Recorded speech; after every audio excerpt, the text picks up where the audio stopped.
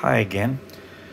I've had a couple of people ask me online and offline a little bit more information about these motherboards. So I'll go into a little bit more detail about them with regards to what they do and how you actually hook them up. In this video, I'll also show you the power supply that I use. As stated before, it's a big old noisy monster, and having it in the box underneath the motherboard is making a huge difference to my sanity. Currently we're running Raven, and that's generating a little bit as we go, but I'll switch that off and I'll get down into the motherboard and show you a little bit more in depth and show you all the connections and a few things that you probably should know if you're going to buy one of these. Okay, so system is now off. Here is our motherboard.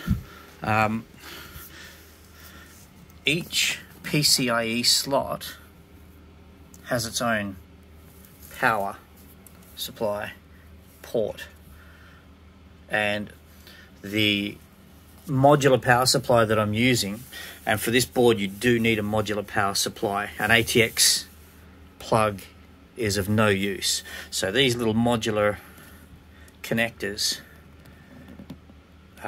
both plug into the top of the graphics cards and also into the motherboard. And my motherboard, I'm hoping that they all do. You probably want to check the descriptions if you're going to buy one of these. My motherboard came with a bag full of these splitters. They didn't come with the power supply itself. I'll show you the power supply in a moment, but this came, the motherboard came with, I think it was 10 splitters, and because I've got the power supply enclosed, it was very handy to have these to be able to reach the graphics card and the power pins on the motherboard.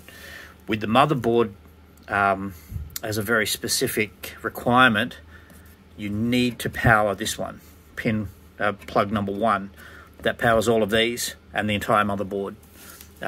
If you try running your graphics card through here, that's fine, but you'll still need to power this one. I'm not sure whether the PCIe port number 1 is a requirement, but definitely this particular plug is necessary. You have to have that one powered up in order to start the computer. Now what I'll do is I'll go around the back of this board and you can see exactly what's connected, or what's part of the board. We've got a network RJ45 connector. We've got 4 USB ports. I would say that they are all USB 2.0. Here you've got a power button. I don't think I've ever used it. It also comes with a cable with a button that lets you run your reset. Again, I've never ever used it. When you power the power supply, this thing fires up. And just with Windows, I shut it down. The other 2 attachments here are your VGA port and your HDMI. I've only ever used this. This plugs into my TV now. So I've never had cause to run that. I did have to buy a Wi-Fi sender and receiver, which was about $3. And this controls my mouse and keyboard. Under the processor heatsink and fan is your Celeron processor. I was really hoping that it wouldn't be hardwired into the motherboard, because this particular family of processors has about 20 different members, and there are some really good i7 series processors that would have fit in nicely, but unfortunately it is hardwired into the motherboard. So nothing can be done about that unless you're an electronics tech and you really want to play around. Beyond that, this stuff takes care of itself. Once it's up and running, I've not had a real issue at all.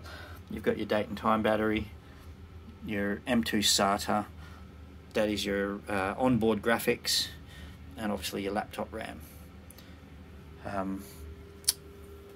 What I will show you now is the power supply. Just bear with me. Now this is a big unit, as you'll see. I've got this thing packed with foam pieces in order to dampen the sound. But what we have is a very large unit. It's twice the size of an ATX unit.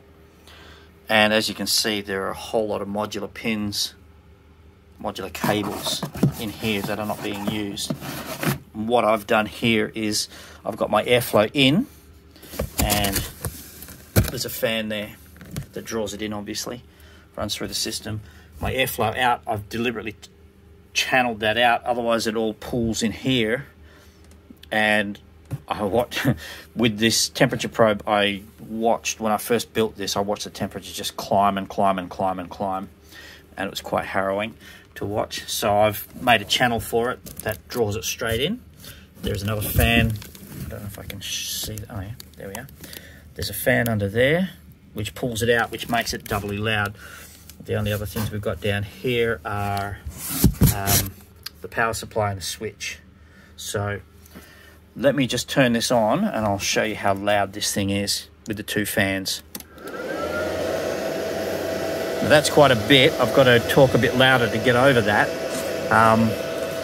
But when I close this in with the box, this is incredibly quiet in comparison. Much, much quieter. And it makes my life a lot easier to work with. And it's 25 degrees outside at the moment, so it's doing quite well as far as that goes. So you do need a modular power supply in order to run this particular motherboard.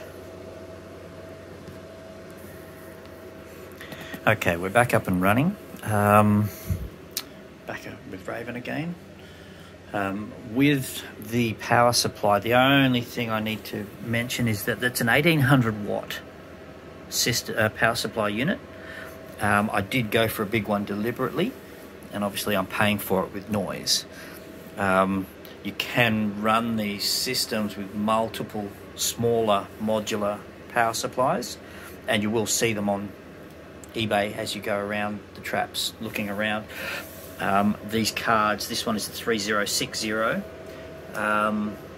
RTX.